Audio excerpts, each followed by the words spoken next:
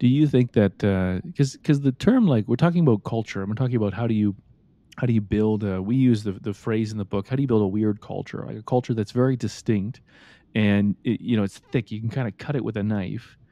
Do you think that a person can be more or less wired to be a great culture builder? Do you think it's a learned skill, or do you think it's something that is really more kind of nurtured into you I than think that? it's an and. I think it can be both. I think it can be Mhm. learned, and I also think that certain people have a higher propensity to be able to contain and be aware of a culture. I was thinking about the term culture today, and at the root Mhm. of the word culture, I always joke is the word cult. Now that has a negative Mhm. connotation, but what does that mean? It means that people are all rowing in the same sort of fashion, and cultures, Mhm. countries have a culture, states have a culture, provinces, regions, cities, neighborhoods, Mhm. all the way down to the family unit. And we're talking about Mhm. upbringing. Our family definitely had a culture, and I think that that it's to me it's both emotional and intellectual. I think it's how people act, Mhm. respond, its values in the organization, its Mhm. activities, but it's also an emotional piece. It's how people feel and Mhm. how people in a culture make other people feel. That also kind of holds the glue together in terms of a culture.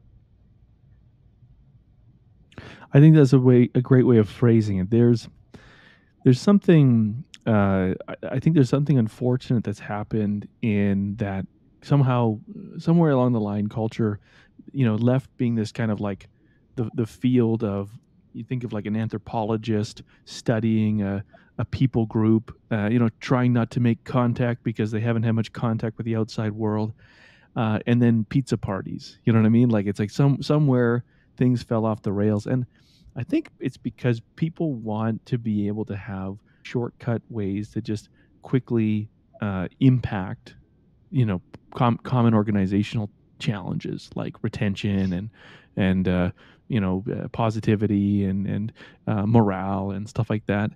Let's go inside your culture. Like, let's take a step inside your team, and I'd really appreciate if you could paint as much of a picture as possible.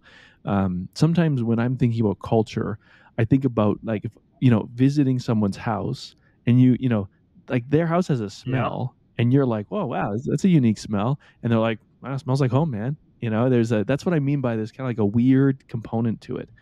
And so, if we were to go on a tour of your company, maybe someone other than you is leading us on a tour, and we're kind of goosenecking, looking around. What are some of the things that we're going to see? What are we going to feel? What are we going to see? Some things that we experience that we might even say, "Well, that's kind of weird." Like, paint us a picture, Yeah, Keith. and for me, I'll paint what I would see, and it doesn't necessarily feel weird because to me, again, it's the smell of my own house. It's home, but the feedback I've seen is when people walk in and start to interact with our team members and are hanging out in our facility, they would see an excitement. They would see uh, a very warm and welcoming environment from any position in the business, whether you're a technician or a cleaner in the contents facility, or you are in management or in leadership. You wouldn't really know who's who, maybe because of some of the dress and attire, but you wouldn't feel a difference. There would be a bit of a feeling of no hierarchy, even though there's a different level of responsibility with every person. You would feel a sense of most people knowing everybody else's names. You would feel a sense of pride. This group takes a lot of pride in where we're going as an organization and what we're doing. And you'd see a lot of excitement.